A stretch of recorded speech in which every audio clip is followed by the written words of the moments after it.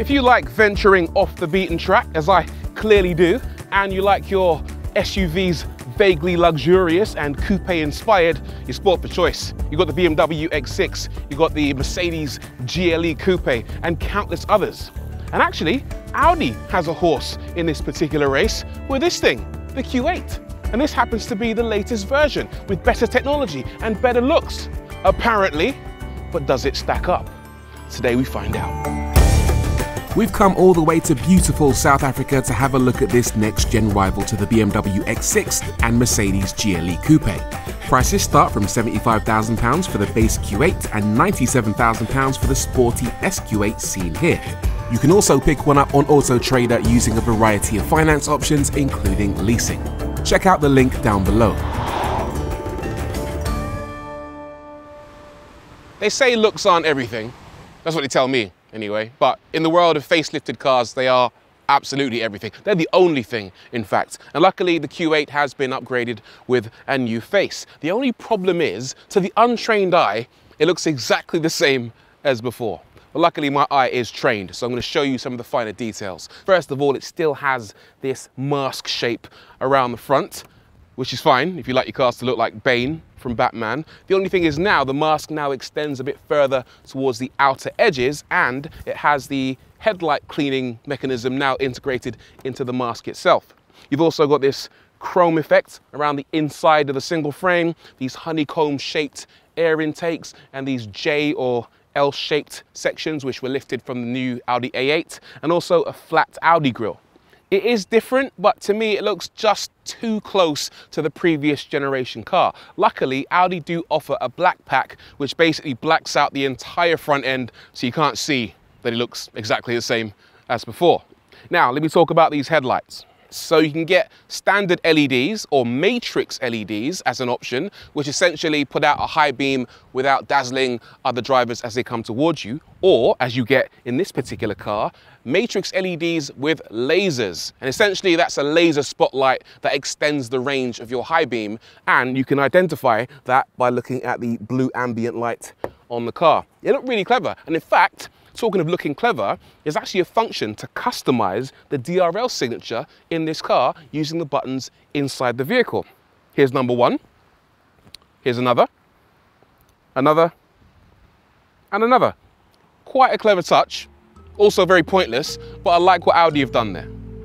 The car is virtually identical to before when viewed from the side, but it has B-pillars with a new laser-engraved model designation and new colours including Saphir Grey, Chili Red and Ascari Blue. And no, this is Waitomo Blue. You'd think they would supply their new car in a launch colour, but that would be ridiculous. But you do get new wheel designs ranging from 21s up to the 23s seen here. The boot, yep, you guessed it, it's exactly the same as it was before. 605 litres, that's bigger than the one in an X6 and smaller than what you get in a GLE Coupe. In the back you get a good amount of room, including ample headroom and legroom, plus cup holders in a drop-down armrest, 2 USB ports, independent climate controls and heated seat controls for each rear seat, which by the way recline quite nicely as well as move forward and backward. And there's even a window blind, good for kids who want to have a sleep in the shade. Okay, now for the back of the car, which I think is actually quite cool as well, mainly because of the new lights. If you opt for the top spec laser lights, what you get is this very snazzy set of OLED lights, and OLED technology, by the way, is what you normally find in computer screens and phone screens. These are separated by a little black section and the flat Audi logo. The lights themselves are very clever for a couple of reasons. One, you can customize the DRL signature just like you can with the DRLs up front, and they also have a built-in proximity sensor. So if I back up away from the car, they'll actually go into their default mode, and if I approach the car, either on foot or in another vehicle, look at that. They actually go on to warn people, back up away from my brand new Audi Q8, or I'll do ya. Now, this is interesting because in Britain, we drive way too close to each other all the time. So those are going to be on every single minute of the day as far as I'm concerned. But it is in equal measures clever and pointless. As for the rest of it, you get a new lower bumper, a new rear diffuser, my favorite bit, new quad exhaust pipes, and they are real. Yes, it just goes to show peer pressure and bullying do work, because Audi have listened to our pleas. Don't bully anyone. Oh, by the way, let's hear this. Yeah, that's dreadful. What's new up front? Well, you might have guessed, not an awful lot. On some facelifted cars, they go further than others, and Audi haven't gone very far. But there's a couple of new bits.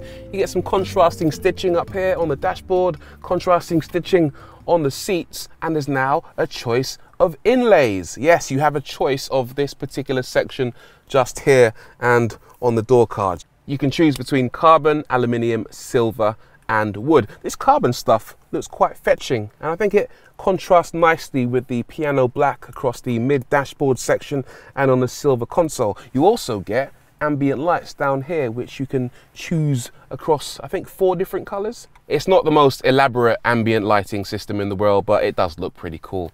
Right, in terms of practicality, not super impressive. The glove box is quite large and it has a pen holder, but the rest of it isn't that amazing. The door bins are kind of standard, but in here in the center console, there's almost no space whatsoever. There's only a wireless mobile phone charger and a couple of USB ports. And apart from that, not much to write home about.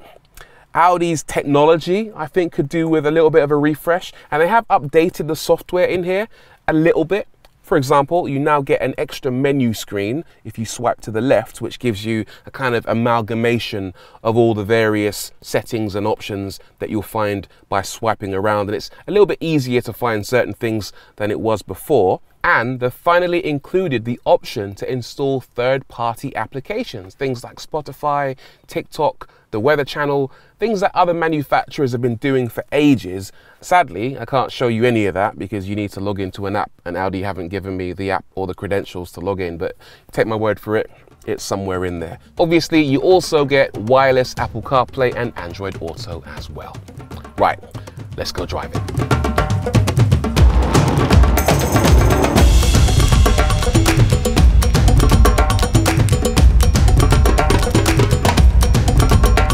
So at the start of this video, I might have implied that I was going to do some off-roading, but let's face it, people who drive the SQ8 are going to drive it in places like this, towns and cities. And today, I'm in a pretty cool one. We're in Cape Town in South Africa. New city, old car. The SQ8 kind of feels exactly like the SQ8 that I drove 3 years ago, but that's no bad thing because it's actually quite a nice car to drive, especially as a daily. First impressions, it's really nice. All the controls are nicely damped. The suspension flows over the road really well. It's quiet. We've got double glazing all around. It's an easy car to get on with. It's also got a really nice sound system in the four-sprung version. It bangs. So yeah, all in all, it's pleasant. Driving in new places can be stressful, but driving this in a new place isn't stressful at all. There's some pretty nifty driver assistance systems that steer, accelerate and brake the car for you to take the hassle away, blind spot monitoring to stop you whacking into other cars accidentally when you change lanes, and the Q8 has a 5-star Euro NCAP rating, so if anything goes wrong, people inside should be safe. People outside, I'm not so sure. But that being said, it was time to leave the city and head somewhere we could actually put the car through its paces.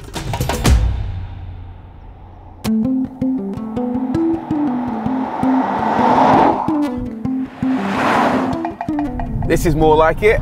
What a place this is. Apparently, there's all sorts of creatures around here. There's baboons and zebras and ostriches. We'll keep an eye out in case we encounter any of those.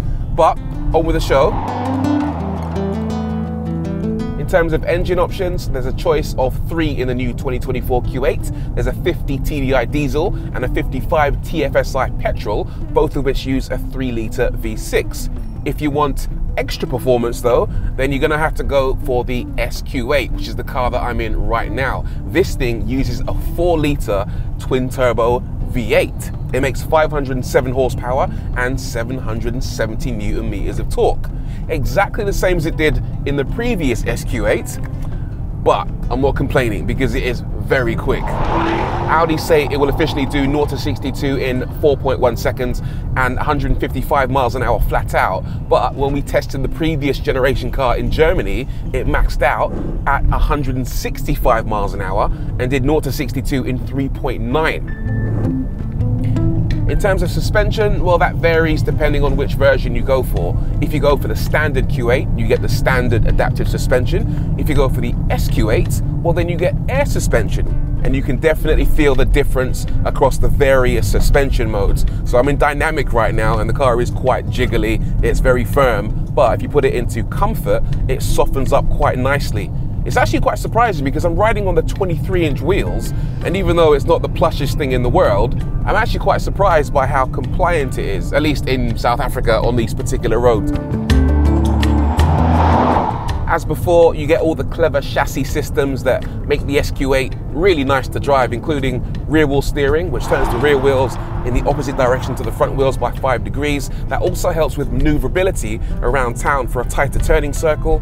You get active anti-roll stabilization, which forces down the outside wheels to keep the car flat through the bends, and you get a clever rear diff, which basically slows down the inside wheel as you go around a corner to help it turn in and minimize understeer.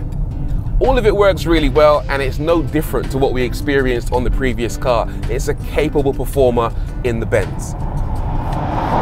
The mild hybrid technology also has another clever trick up its sleeve in that it can help you save petrol. So it has a coasting function, which basically turns off the engine and lets the car cruise using only its inertia.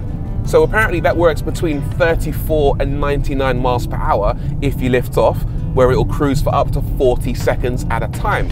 And apparently that has the benefit of saving you half a litre of fuel for every 62 miles that you travel. Does it work? In principle, but in the real world I managed around 17 miles per gallon. So it clearly doesn't do an awful lot for fuel economy, a bit like Audi haven't done an awful lot to the SQ8 as a whole.